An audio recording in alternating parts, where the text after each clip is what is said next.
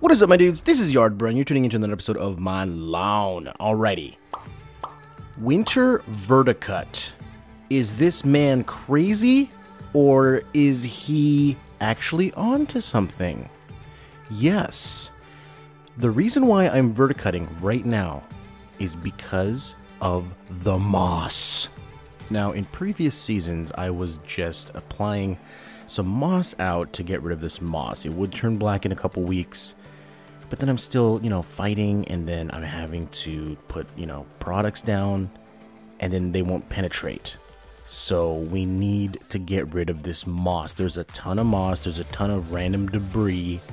We're not dethatching. We're just getting rid of dead, not dormant, but dead material, as well as that moss. I don't want to compete with it this year. I'm sorry. And it's just so brown right now, and the grass, you can tell, is just iron deficient. So we're going to put down the mollycoddle mix. That's what we're going to do. We're just going to hit it up with mollycoddle, and it's going to look amazing in the next couple weeks. I'm telling you right now. Now, it sucks because most of you guys, you still have a bunch of snow. I mean, it just snowed today. I was mowing in the snow like an idiot. And a lot of you guys are like, well, we have 6 feet of snow. Holy moly. That's too much snow. But yeah, it is cold. The things I'm doing right now are literally preventative. And it's pregame. So I'm doing preventative things like spraying Tenacity, spraying Progress EC to get rid of Poa annua. But all this stuff is pregame to set us up for March. Because this time last season in March, that grass was looking fire. Like, I was looking at old videos, and my gosh, there was a difference. See, last season I applied Milorganite before winter, before I took the winter break. That's a major difference. I didn't do that this year. I just had too much, like I said, too much stuff going on. But if you can now, apply some Milorganite. We just put some Milorganite. So you're thinking to yourself, this guy just put some Milorganite down, and then now he's gonna verticut? Isn't that wasting it? No, it's already in there. It rained. It's all up in there, and it's gonna be good. Now, generally, you should have verticut before and then applied, the product. It's all good. It's still there. You can see some of the, melted Milorganite, the melted faces, if you may, the melted poop. So, yep, here we go with the verticutting. There is a lot of material coming up. So I am going to let you guys watch this craziness.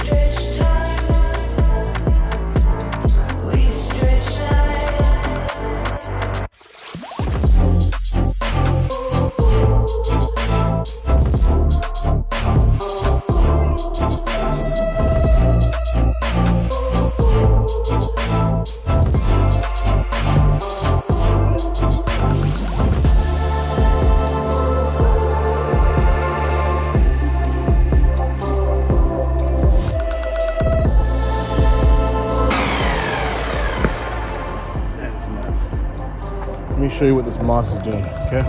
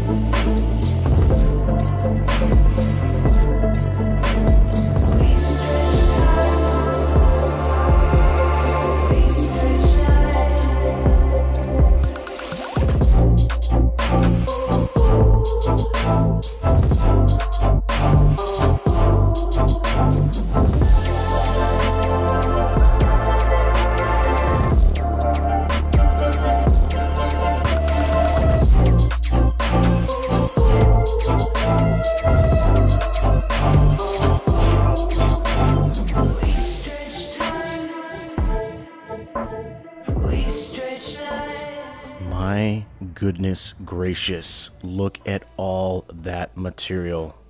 Yes, very much needed. This is much needed. Now, a couple things. If your grass is wet, and if you can see wet, if you can see mud, don't do this. This is not the time to do that. You gotta wait.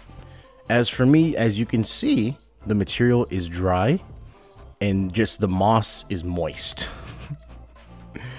it's a moist. So perfect conditions. In the back, I can't do this. It's muddy back there. The moss is taken over. It's nuts back there. But as for the front, we're good to go.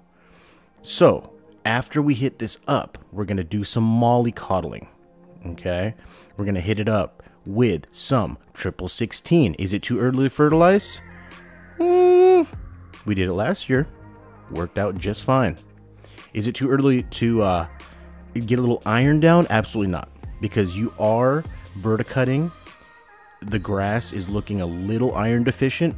And now that you get all that material out, all that moss is out, that iron's going to penetrate the soil, and it's actually going to get really dark green. Even now, it's going to be crazy. Watch. You're thinking I'm crazy, okay? I applied this iron a couple days ago. I went back, and it's... I'll show you. I'll show you at the end. You're going to be like, oh, wow. There is a difference. Yes, there is. These are all calculated things that I do. Trust me, I learn from experience. I've been doing this for a second now. I'm not saying I'm a pro, but so far everything that I've done, it has worked. You know, am I getting lucky? Maybe. But all these things that I study with the lawn, is it too early? I mean, in December, okay, come on, that's just too much work. Take a break. January, take a break.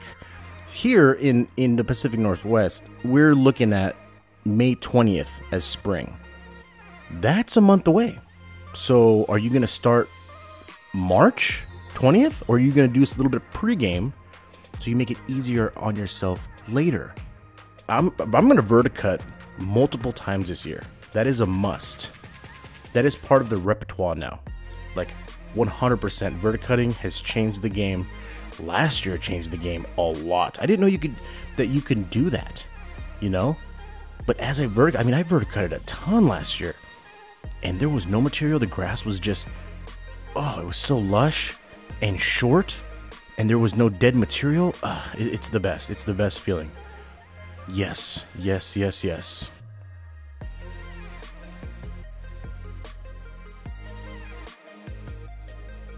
As you can see, the grass has been a little bit growing, and it's turning darker. I mean, look at the beamer, and then look at the grass.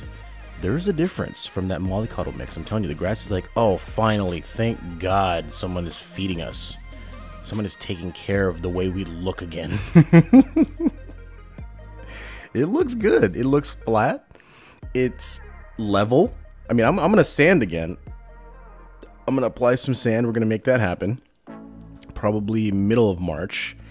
And then a little overseed action, a little aeration action. I'm not gonna aerate just yet because the ground is really, it's looking healthy. The soil is looking healthy. It's not muddy, but it's definitely a moist.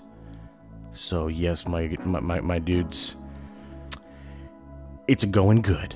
We're gonna see what we can do in the next couple days. I'm not gonna review any of these products yet because it's a little too early.